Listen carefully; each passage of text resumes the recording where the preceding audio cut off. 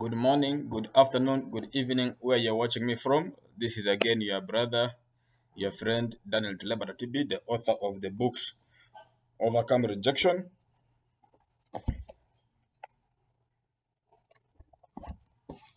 Art of Dating and Courtship, Broke by Choice, Hope in the Age of Depression,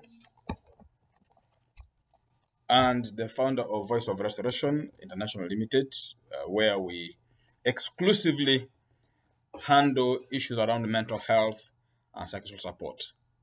And we're based here in West Nile, Arua City. Today, we want to talk about two things. We want to talk about money in relation to mental health. Money and mental health is our subject today because we know that money plays a very big role as far as mental health is concerned. First of all, I want to come from a place of the lack of money triggers that's why any broke person is an angry person. Any broke person is an angry person. Why?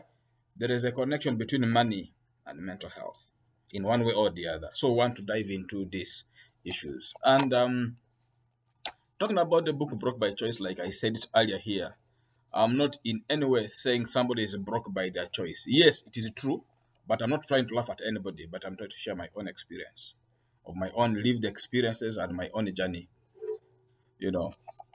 First of all, I've been broken, as I've always said it here many times. And this lack of money, not necessarily lack of money where you don't have it, but also when you lose the source of that livelihood, which comes through in form of money at the end of a month. Maybe you've lost a job, and then the money is affected. Maybe you've lost this money in a business. Maybe you've lost some money somewhere, somehow. All of these issues affect mental health in one way or the other. So that's why I want to bring out these two. And there are so many types of mental illnesses that we talk about, particularly when it comes to money. The first place money does in relation to mental health is it affects your mental health in the following ways. Number one, stress. Many people get stress disorders because of money-related challenges. Because, what happens is when money is limited, or when money is lost, or money is scarce, or there is a scarcity and there is lack in that, the first thing that comes through is a stress. And this stress leads to another thing. Stress and anxiety are cousins. Now, when anxiety comes in, it is something else. Now, through anxiety, you can't sleep well, you can't do anything well, you are having racing thoughts, you are into panic moods, you are panicking, you are not sure what will happen tomorrow, you are worried about everything around you. Now, what happens next when anxiety sets in, combined with stress?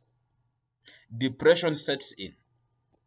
That's why, now, if you go to the Bible and you check New King James, Proverbs 12:25, it says, anxiety in the heart of man causes depression, but a good word makes it glad. Anxiety and depression, they move together. Now, when depression sets in, you can't know what is happening next. That explains why there are so many cases of suicide of late. That explains why there are so many things that happen through. That explains why so many things are falling apart. And how will you know? Because this is where I want to just dive. How do you know that somebody has a challenge? That's why we need to support them. Number one, if you understand or you know a friend, or maybe yourself, or you know a friend, a workmate, somebody you're working with, a neighbor, and all of a sudden, there's been increased absence from work, social routines, and so on. There is a challenge. Engage immediately.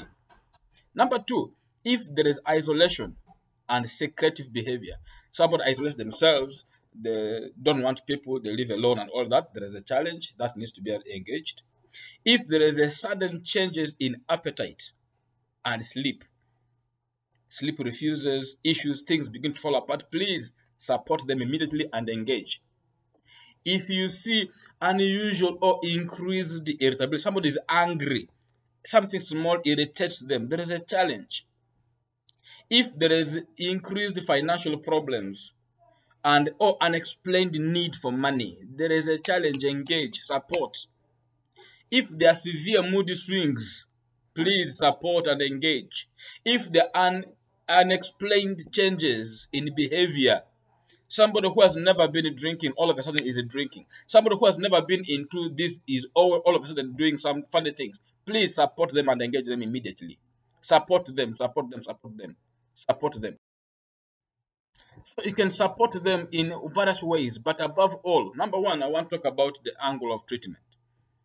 Treatment is available. There's a treatment for every mental illness.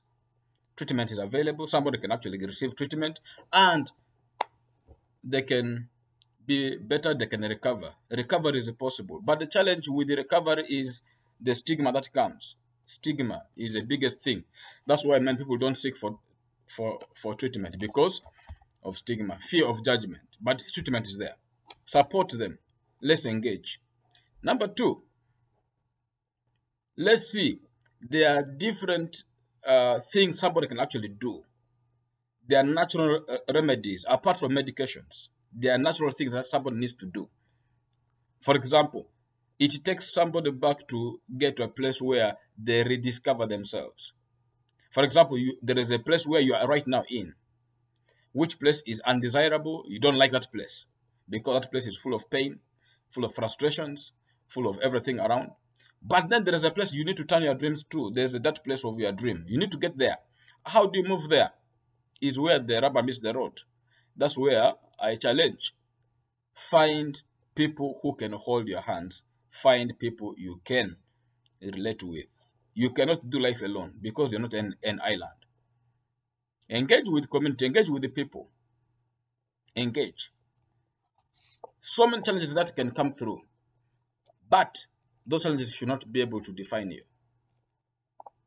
You are not those problems. That's why I always say that a problem is a problem, a person is a person. So no person is a problem. That's why treatment can come through and somebody can actually bounce back big. Yes, things can happen, things can fall apart, but you're not supposed to remain where you are. That's why the Bible says a righteous man falls 7 times, but he will always rise up again. You don't have to stay down. You have to rise up again. Help is available. Help is available. Help is available. I want to repeat, help is available. We have lived experiences. Personally, I've lived all this myself. You're not alone. You could be in a place where you're saying, oh, you don't know what I'm going through. I've been through this a lot. I've been broke because of the choice that I made. I've said it here many times.